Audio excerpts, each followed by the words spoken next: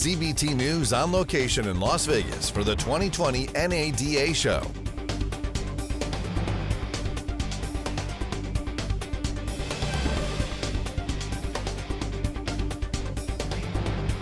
I hope you're having a great show, and thank you so much for taking the time out of your busy schedule. I love this. I love NADA. It's so exciting. It is. And we get to see a lot of people. That's right. That we don't get to see very often. Yeah. Anyway, it's a lot of energy here. Yeah, it and really is. There's some big changes going on in the market. I'll talk about it. That's in a right. bit, Yeah, we're going to talk about I'd like that to here shortly. give you my insights because you know, big things are happening. Yeah, they are. They are. So let's kind of jump right in and talk a little bit about that. First, let's talk a little bit about Rapid Recon. You know, you've been on CBT News a number of times, and I know that we've done a number of segments with dealers. We get a lot of great feedback and emails from dealers whenever you're on to talk about that and talk about the other dealers. But for the few dealers that are out there that are saying, Rapid Recon, that's not a name that I'm familiar with. What solution do you bring to dealers? Well, we started out getting reconditioning in an order. In the beginning, there was really no accountability. It was all a joke. Well, we've got made that now to where it's no longer a joke, and people are measuring it and managing it and feeling good about being accountable. That was the first big step. Right. Second big step was to help them speed the process up using metrics that they then owned, and now that's happening too. The idea of getting down to a couple of days, because you only really have 3 weeks to sell a car before you are better off dropping the price or getting rid of it. It really, literally is right there in front of you. 3 weeks, that's it. That's right. And if it takes you a week or two to get the car ready, you're going to be dropping that price a lot faster than you think. Exactly right. Yeah, but I think what's happening in my world is that we're now realizing we have 20,000 dealers, and more than half of them, at least, their salespeople are using it as well. Oh, that's awesome. And what they're doing now is very interesting. They're helping to build value in the deal right from the first call they get. From what's been done on the vehicle. Yes, yeah. Okay, because they can see in Rapid what's been done. Yep.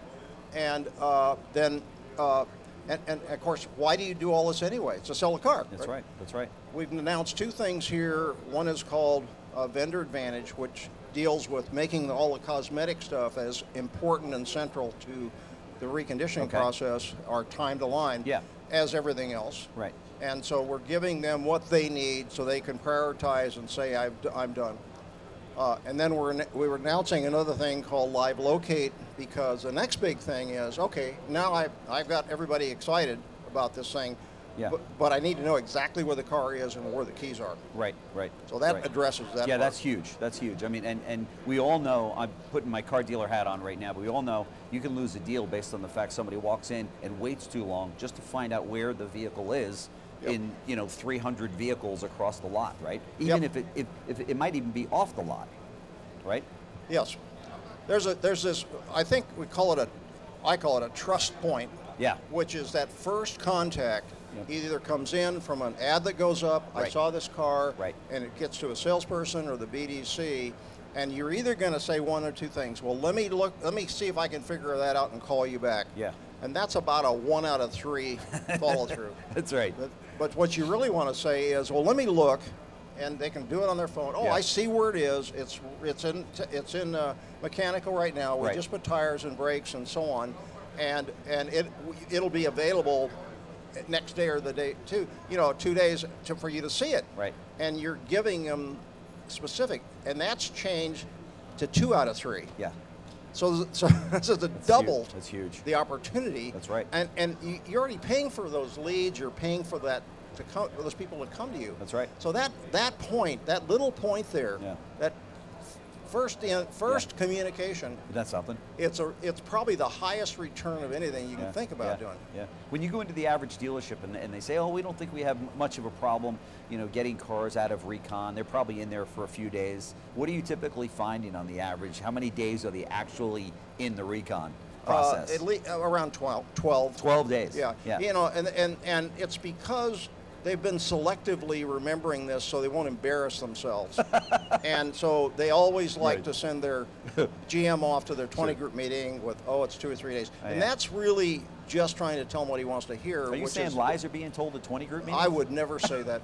But they go around the table, and they're trying to help each other get better. I know.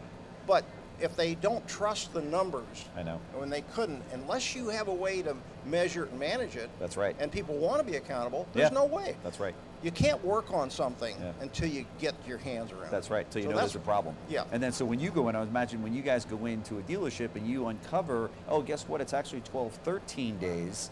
A, you probably have a target on your back from somebody at the store. But B, it's an eye opener for the dealer to go, oh my gosh, how much are we bleeding in the way of money? Because these vehicles are sitting in Recon for 12, 13 days. Yeah, I mean, we usually don't come in from an auditing standpoint. Okay. When they self-identify. Okay. We don't go out and try and shake them and say, you've got this reconditioning problem, because they don't want to listen. They already understand. Right. And so we wait till they explode. Right. Okay?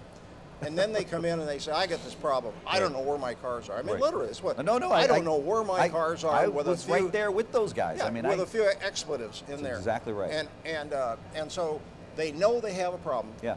And then our job is to get the people that are invested in it, the fixed ops director, the used car manager, inventory manager, get them together and have them agree on what the goal is. Right. Because it has to make all of their lives better. Right. And so that's what we've learned how to do. Yeah, yeah. Yep. That's incredible. But they can't. Some of them come in and say, well, I went to a 20 group meeting and I was talking about this problem. I don't know where my cars are, and 3 people in there are using Rapid Recon. Right. And then that guy will come back and say, I want to have what he has. It's a coming to Jesus party. Yeah, and we say, well, it doesn't work that way. Okay. Your problem's different than theirs. Yeah, yeah. Sure. Okay, so we have to take a step through. Sure. So we get to this. Your people own it, and they're continually evolving the improving the process. That's right. Hey, before I let you get out of here, talk to us a little bit about your new book. We launched it on CBT News. Got a lot of great responses from it. A lot of people want to. I'm sure they're coming by the booth to say, hey, I want to get a copy, maybe a signed copy. Yep. Talk to us about what somebody's going to learn in the new book. Okay. Well, it is a collection of, like the first one, a collection of interviews. This one is a little nicer book, color and all that stuff. A whole lot of new interviews. Right. But really, the first book was there about kind of getting people thinking about the time to line. Not just the reconditioning time, but from the time they own the car. Sure. Okay? The next book is really about inventory as a waste. Okay. And because the more we know about the market, right. and the market is coming at us. It literally is coming at us. Right. Dale Pollock's talking about it, how things have changed. I know. It's a whole new normal. Right, a new normal. And it's not provision first, it's we got to sell first. That's right. And so we're right dead center in that, because that's really what we do. We're a sales tool. Right. And the reason you do everything else is to make it saleable and as early as possible. And you can see the whole thing now. We talk to these people about how does Starbucks do it. Well, they don't put all the inventory out there at one time. No, they don't. They'd be in trouble if they did. They have to use that scarcity factor, and that only works That's for exactly a while. right. Dennis McGinn, the official of Rapid Recon and all things Recon. Check out his booth if you're here. If you're not here, go to it's rapidrecon.com, right? Yep. Okay, rapidrecon.com for dealers that weren't able to make it out to the NADA convention here in Vegas, and that's probably the vast majority of dealers out there. But check it out, rapidrecon.com. I know you're going to like what you see, and you know, if you've got you got that little question, that's bothering you. Hey, how many days are my vehicles actually in inventory once they hit the lot, and you want to fix it in 2020? He's the guy that can help you with that. So again, Dennis McGinn, thank you so much for joining me. Thank Always you, Jim. a pleasure. Appreciate it. Yep. Thank you.